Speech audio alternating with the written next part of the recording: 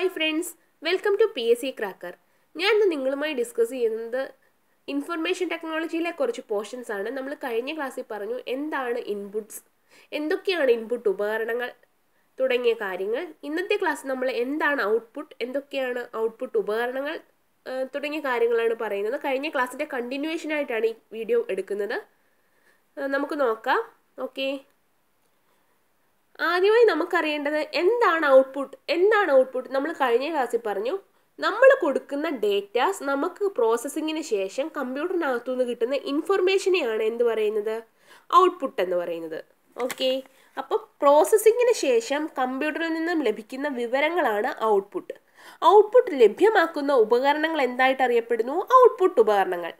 ഇനി നമുക്ക് നോക്കാം പ്രധാന ഔട്ട്പുട്ട് ഉപകരണങ്ങൾ ഏതൊക്കെയാണെന്ന്. Visual display unit VDU, printer, plotter, speaker, video card, sound card, projector, headphone. ഇത്രയുമാണ് പ്രധാന ഔട്ട്പുട്ട് ഉപകരണങ്ങൾ. ഓക്കെ, ആദ്യം നമുക്ക് നോക്കാം വിഷ്വൽ ഡിസ്പ്ലേ യൂണിറ്റ് അഥവാ VDU എന്താണെന്ന്. വിഷ്വൽ ഡിസ്പ്ലേ യൂണിറ്റ് എന്തുവഴിയാണ് നമുക്ക് ഇൻഫർമേഷൻ ഡിസ്പ്ലേ ആയി കാണിക്കുന്നത്? നമുക്ക് കമ്പ്യൂട്ടറിൻ്റെ സ്ക്രീൻ വഴി ഡിസ്പ്ലേ ആവുന്നത്. കമ്പ്യൂട്ടറിൻ്റെ സ്ക്രീനിനെ പറയുന്നതാണ് മോണിറ്റർ. അതാണ് വിഷ്വൽ ഡിസ്പ്ലേ യൂണിറ്റ് എന്നറിയപ്പെടുന്ന കമ്പ്യൂട്ടറിൻ്റെ ഭാഗമാണ് monitor. Okay, black and white monitor അറിയപ്പെടുന്നത് എന്തായിട്ടാണ്, മോണോക്രോം മോണിറ്റർ എന്നാണ് ബ്ലാക്ക് ആൻഡ് വൈറ്റ് മോണിറ്റർ അറിയപ്പെടുന്നത്. ഓക്കെ, മോണിറ്ററിൻ്റെ റെസല്യൂഷൻ മോണിറ്ററിലെ പിക്സലുകളുടെ എണ്ണവുമായി ബന്ധപ്പെട്ടിരിക്കുന്നു. കമ്പ്യൂട്ടർ വഴി TV കാണാൻ സഹായിക്കുന്ന ഉപകരണമാണ് TV ട്യൂണർ കാർഡ്. നമുക്ക് കമ്പ്യൂട്ടർ വഴി TV കാണാൻ സാധിക്കും. അതിന് സഹായിക്കുന്ന ഒരു ഉപകരണമുണ്ട്, TV ട്യൂണർ കാർഡ്. TV ഉണ്ടല്ലോ, അപ്പം TV കാണാം, TV ട്യൂണർ കാർഡ്. ഓക്കെ, നമുക്ക് നെക്സ്റ്റ് ഔട്ട്പുട്ട് ഉപകരണം നോക്കാം. നെക്സ്റ്റ് ഔട്ട്പുട്ട് ഉപകരണമാണ് പ്രിൻ്റർ. പ്രധാനപ്പെട്ട ഒരു ഔട്ട്പുട്ട് ഉപകരണമാണ് പ്രിൻ്റർ. കമ്പ്യൂട്ടറിലെ വിവരങ്ങൾ പ്രിന്റ് ചെയ്യിക്കാൻ ഉപയോഗിക്കുന്ന ഔട്ട്പുട്ട് ഉപകരണമാണ് പ്രിൻ്റർ എന്ന് പറയുമ്പോൾ തന്നെ അറിയാമല്ലോ, പ്രിന്റ് ചെയ്തു തരുന്നു. പ്രിന്റ് ചെയ്യുന്ന പ്രവർത്തന രീതി അനുസരിച്ച് രണ്ടായി തരംതിരിക്കാം. പ്രിൻ്ററിനെ പ്രിന്റ് ചെയ്യുന്ന രീതി അനുസരിച്ച് രണ്ടായിട്ട് തരംതിരിക്കാം. First one impact printer, second one non impact printer. Okay, ഇനി നമുക്ക് നോക്കാം ഏതൊക്കെയാണ് ഇമ്പാക്റ്റ് പ്രിൻ്റർ എന്ന്. Line printer, drum printer, chain printer, character printer, dot matrix printer, daisy wheel printer. ഇത്രയുമാണ് ഇമ്പാക്റ്റ് പ്രിൻ്റേഴ്സ്. ഓക്കെ, ഇനി നോൺ ഇമ്പാക്റ്റ് പ്രിൻ്റർ ഏതൊക്കെയാണ്? Laser പ്രിൻ്ററും inject പ്രിൻ്ററുമാണ് non impact printer. ലേസറും ഇൻജക്റ്റുമാണ് non impact പ്രിൻ്ററുകൾ. പ്രിൻ്ററുകൾ മുമ്പ് അറിയപ്പെട്ടിരുന്നത് പഞ്ച് കാർഡ് എന്നായിരുന്നു പ്രിൻ്ററുകൾക്ക് നേരത്തെ അറിയപ്പെട്ടുകൊണ്ടിരുന്നത്. ഓക്കെ, ഏറ്റവും വേഗത കൂടിയ പ്രിൻ്ററാണ് ലേസർ പ്രിൻ്റർ. ലേസർ പ്രിൻ്ററാണ് ഏറ്റവും വേഗത കൂടിയ പ്രിൻ്റർ. ഒരു പ്രിൻ്ററിൻ്റെ ഔട്ട്പുട്ട് റെസല്യൂഷൻ കണക്കാക്കുന്ന യൂണിറ്റാണ് DPI, dots per inch.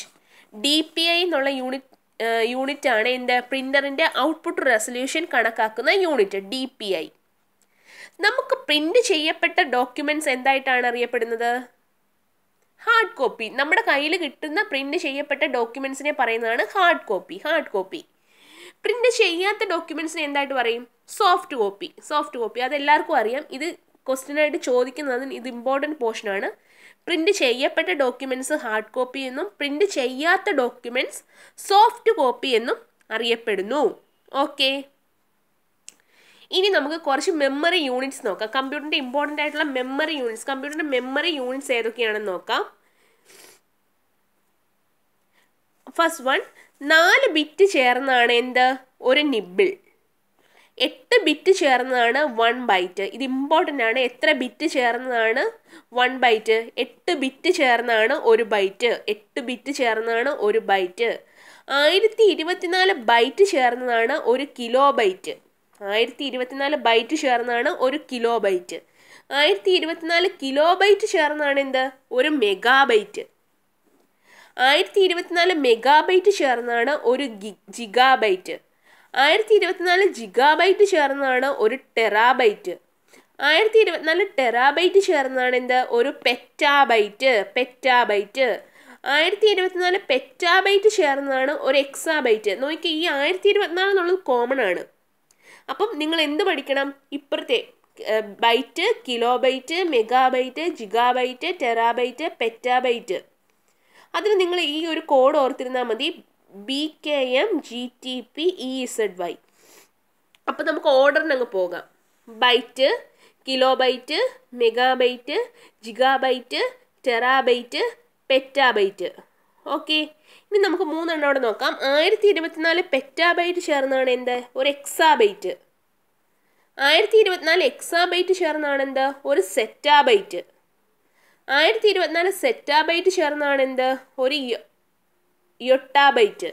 Okay, ഇത്രയും ഇവിടെ എല്ലാം കോമൺ ആണ്. 1024 എന്നുള്ളത് കോമൺ ആണ്. ഇപ്പുറത്തെ പോർഷനാണ് ഓർത്തിരിക്കേണ്ടത്. അപ്പം നമ്മൾ എന്ത് ഓർത്തിരിക്കണം? ഫസ്റ്റ് വൺ ഓർത്തിരിക്കണം, 4 ബിറ്റ് ചേർന്നാണ് ഒരു നിബിള്. അത് ഓർത്തിരിക്കണം. അടുത്തതും ഓർത്തിരിക്കണം, 8 ബിറ്റ് ചേർന്നാണ് ഒരു ബൈറ്റ് എന്നുള്ളത്. പിന്നെ തൊട്ടെല്ലാം കോമൺ. 1024 ബൈറ്റ് ചേർന്നാണ് എന്തൊരു കിലോ ബൈറ്റ്. അപ്പം റൈറ്റ് പോർഷൻ മാത്രം ഓർത്തിരുന്നാൽ മതി. അതെന്തിനും ഒരു കോഡായിട്ട് ഓർത്തിരിക്കണം. Byte BKM GTP EZY. BKM GTP EZY, അതായത് byte, kilobyte, megabyte, gigabyte, terabyte, petabyte, exabyte, zettabyte, യൊട്ടാബൈറ്റ്. അങ്ങനെ ഓർത്തിരിക്കുക തന്നെ വേണം, അല്ലെങ്കിൽ ഇത് അങ്ങോട്ടും ഇങ്ങോട്ടും തിരിഞ്ഞു പോകാൻ ചാൻസ് ഉണ്ട്. ഇത് ഭയങ്കര ഇമ്പോർട്ടൻ്റ് ആയിട്ടുള്ള ഒരു പോർഷനാണ്. മെമ്മറി യൂണിറ്റ്സ്, ഇത് ക്വസ്റ്റിനകത്ത് റിപ്പീറ്റായിട്ട് വരുന്ന റിപ്പീറ്റായിട്ട് കാണുന്നുണ്ട് PSC എക്സാംസിന് ഇത്. ഓക്കെ, ഇനി നമുക്ക് നോക്കാം. ഞാൻ പറഞ്ഞു കമ്പ്യൂട്ടറിൻ്റെ മെമ്മറി യൂണിറ്റിനെ കുറിച്ച്. ഹാഫ് ബൈറ്റ് എന്നറിയപ്പെടുന്നത് എന്താണ്? നിബിൾ. ഹാഫ് ബൈറ്റ് എന്നാണ് എന്തറിയപ്പെടുന്നത്? നിബിളിനെ ഹാഫ് ബൈറ്റ് എന്നാണ് അറിയപ്പെടുന്നത്. കമ്പ്യൂട്ടർ പ്രവർത്തിക്കാൻ ഉപയോഗിക്കുന്ന സംഖ്യാ സമ്പ്രദായമാണ് ബൈനറി. ബൈനറി സംഖ്യകളാണ് 0ഉം 1ഉം. ബിറ്റ് എന്നാണ് ഇത് അറിയപ്പെടുന്നത്. ബൈനറി ഡിജിറ്റ് എന്നതിൻ്റെ ചുരുക്കപ്പേരാണ് ബിറ്റ്. കമ്പ്യൂട്ടറിന് ബൈനറി ഡിജിറ്റ്സ് മാത്രമേ മനസ്സിലാക്കാൻ കഴിയത്തുള്ളൂ. ബിറ്റിൻ്റെ വില 0ഉം 1ഉമാണ്. ബിറ്റിൻ്റെ വില 0 ആണെങ്കിൽ അതെന്താണ് അറിയപ്പെടുന്നത്? നെഗറ്റീവ്, അതായത് തെറ്റ്, അല്ല എന്നിവയാണ് അത് സൂചിപ്പിക്കുന്നത്. കമ്പ്യൂട്ടറിൻ്റെ ഏറ്റവും ചെറിയ മെമ്മറി യൂണിറ്റ് ആണ് എന്ത്? ബിറ്റ്. കമ്പ്യൂട്ടറിൻ്റെ ശേഷി സൂചിപ്പിക്കുന്ന അളവും ബിറ്റാണ്. കമ്പ്യൂട്ടറിന് പ്രോസസ്സ് ചെയ്യാൻ കഴിയുന്ന ഏറ്റവും ചെറിയ യൂണിറ്റുമാണ് ബിറ്റ്. കമ്പ്യൂട്ടറിന് ബൈനറി ഡിജിറ്റ്സ് മാത്രമേ മനസ്സിലാക്കാൻ സാധിക്കുകയുള്ളൂ. നമ്മൾ കൊടുക്കുന്ന എന്ത് ഇൻഫർമേഷൻ ആയാലും കമ്പ്യൂട്ടറിനകത്ത് ചെന്നിട്ട് അത് മെഷീൻ ലാംഗ്വേജ് വഴി കൺവേർട്ട് ചെയ്തിട്ട് 0ഉം 1ഉം ബിറ്റ്സ് ആക്കിയാണ് കമ്പ്യൂട്ടറിന് മനസ്സിലാക്കാൻ കഴിയുന്നത്. അതുകൊണ്ട് കമ്പ്യൂട്ടറിൻ്റെ ഏറ്റവും ചെറിയ മെമ്മറി യൂണിറ്റും കമ്പ്യൂട്ടറിന് പ്രോസസ്സ് ചെയ്യാൻ കഴിയുന്ന ഏറ്റവും ചെറിയ യൂണിറ്റുമാണ് എന്ത്? ബിറ്റ് എന്ന് പറയപ്പെടുന്നത്. ഓക്കെ, ബൈനറി ഡിജിറ്റ് എന്നതിൻ്റെ ചുരുക്കപ്പേരാണ് ബിറ്റ്. ഇത്രയും കാര്യം ഓക്കെ ആണല്ലോ? ഓക്കെ, ഇനി നമുക്ക് നെക്സ്റ്റ് വൺ നോക്കാം. Central processing unit. എന്താണ് സെൻട്രൽ പ്രോസസ്സിംഗ് യൂണിറ്റ്? നിർദ്ദേശങ്ങൾ പ്രവർത്തിപ്പിക്കുക, ഗണിതക്രിയകൾ ചെയ്യുക, വിവരങ്ങൾ ക്രോഡീകരിക്കുക, ക്രമീകരിക്കുക എന്നീ പ്രവർത്തനങ്ങൾ ചെയ്യുന്ന കമ്പ്യൂട്ടറിലെ ഭാഗമാണ് CPU അഥവാ സെൻട്രൽ പ്രോസസ്സിംഗ് യൂണിറ്റ്. ഈ സെൻട്രൽ പ്രോസസ്സിംഗ് യൂണിറ്റിനകത്ത് വെച്ചാണ് എല്ലാ ഡേറ്റാസും പ്രോസസ്സിങ് നടക്കുന്നത്.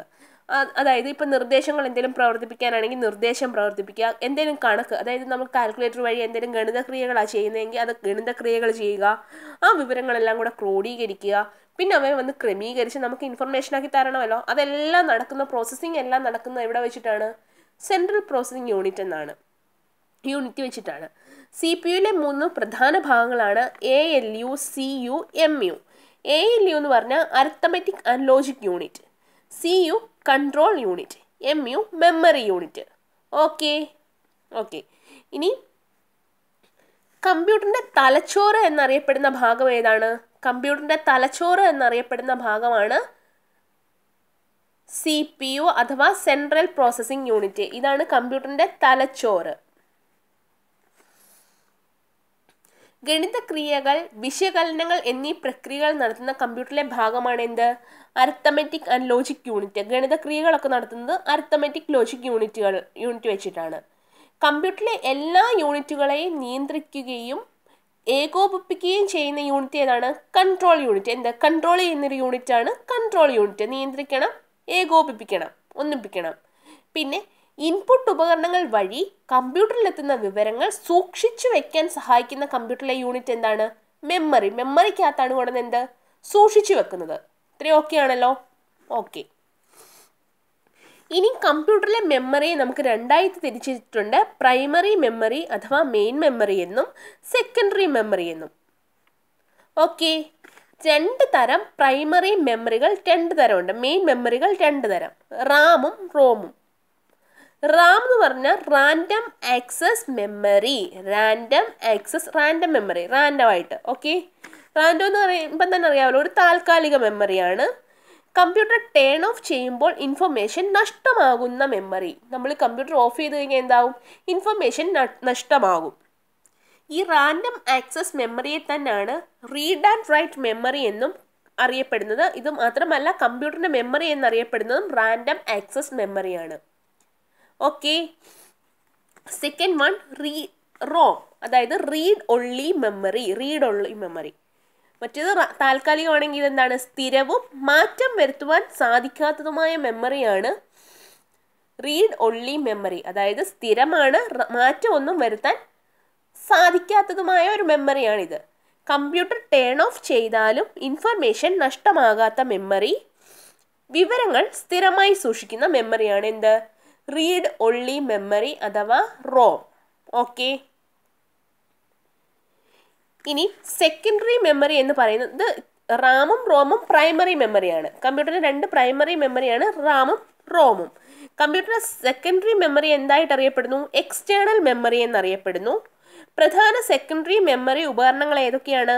Floppy disk, hard disk, compact disk, pen drive എന്നിവ. കോമ്പാക്ട് ഡിസ്ക് എന്ന് പറഞ്ഞാൽ CD. അത്രയുമാണ് കമ്പ്യൂട്ടറിന്റെ പ്രധാന സെക്കൻഡറി മെമ്മറി ഉപകരണങ്ങൾ. ഓക്കെ. ഇനി ഫസ്റ്റ് വൺ നോക്കാം. ഫ്ലോപ്പി ഡിസ്ക് ഒരു സെക്കൻഡറി മെമ്മറി ഉപകരണമാണ്. ഫ്ലോപ്പി ഡിസ്ക് എന്താണ്? ഫ്ലോപ്പി ഡിസ്ക് ഒരു സെക്കൻഡറി മെമ്മറി ഉപകരണമാണ്.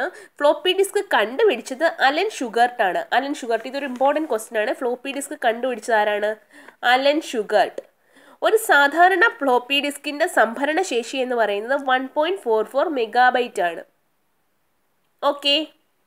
ഒരു സാധാരണ ഫ്ലോപ്പി ഡിസ്കിന്റെ വലിപ്പം 3.5 ഇഞ്ച് ആണ്.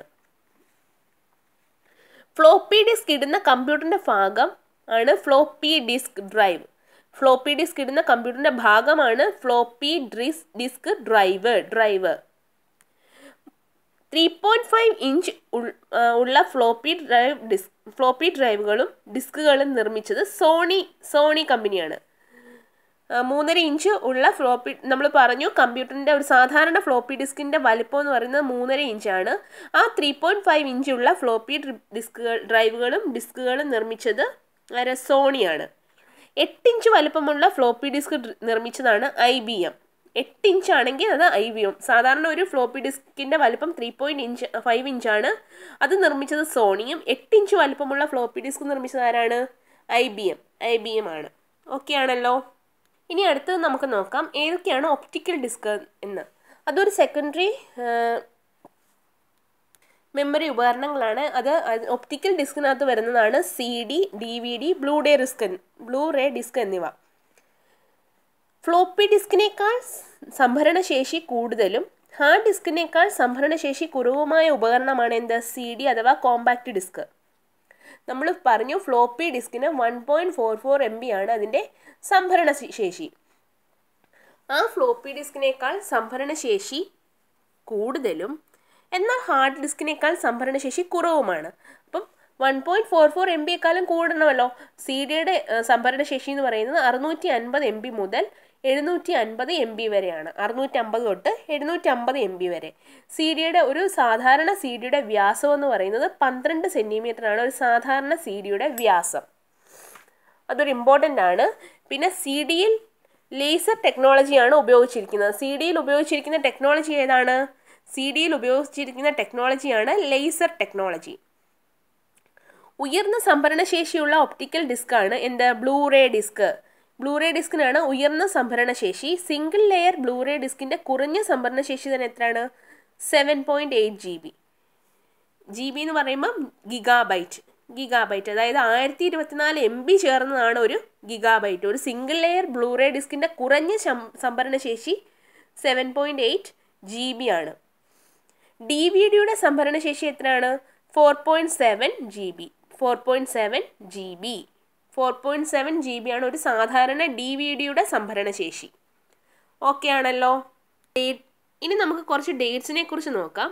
അതായത് ലോക കമ്പ്യൂട്ടർ സാക്ഷരതാ ദിനം എന്നാണെന്നുള്ളത് അറിഞ്ഞിരിക്കണം. ലോക കമ്പ്യൂട്ടർ സാക്ഷരതാ ദിനമാണ് December 2. കമ്പ്യൂട്ടർ സുരക്ഷാ ദിനം എന്നാണ്? November 30 കമ്പ്യൂട്ടർ സുരക്ഷാ ദിനം.